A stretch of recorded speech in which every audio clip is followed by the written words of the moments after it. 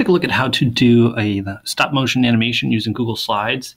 And now I chose to do a math solving equation here, but you could do this with comic characters or whatever you wanted. Now you'll see as I go through the slide deck over here, you'll see what happens. It shows how to solve this equation and how to check your work and things like that. There's actually a total of 88 slides here.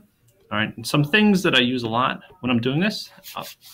If I click on the slide over here and I right click, I can go to duplicate slide. The shortcut for that is Control D, which also works a lot. Like if I have this word art here and I want to duplicate this, Control D will duplicate it.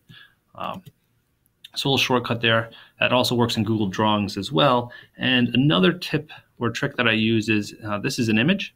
I'll go to Image Options and I can change the transparency here of that image. All right, so I use that a lot. And with word art, to change the transparency, if you click on the paint bucket here, you can change the brightness by staying within this orange column, or if you go to custom, this slider here will adjust the transparency. Hit OK, and now it's more transparent. All right, so let's see, how do we get this into a video then? I could present this, but then I have to use my left and right arrow keys 80 times to get through the entire presentation. Or if I go to File, Publish to the Web, I have some options here.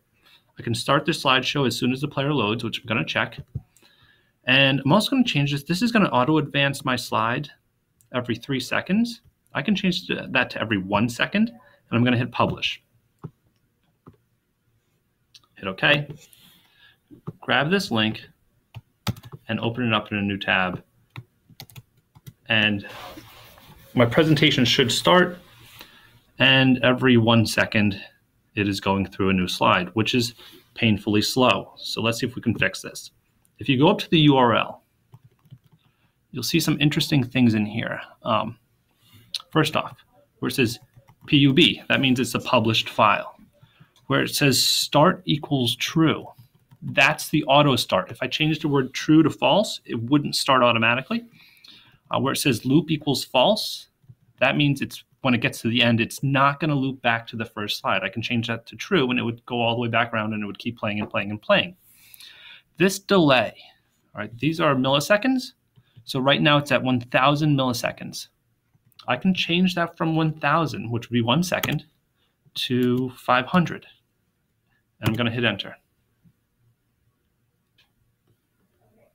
which is a little bit faster. I think it's still slow. Let me pause this and go back to the first slide. Right, that's still slow. So can I go back and change that URL from 500 to say 100? So I'm changing the speed in which it goes from one slide to the next. So let's check out 100. All right, which seems a little bit better. It might actually be too fast. So at this point, I would recommend, let's pause this, and maybe change, I'm going to go to 150 and see what that's like. All right, and let's start this from slide 1. We'll hit play. And so we're going to solve 2x plus 3 equals 9. All right, and this seems like a good speed.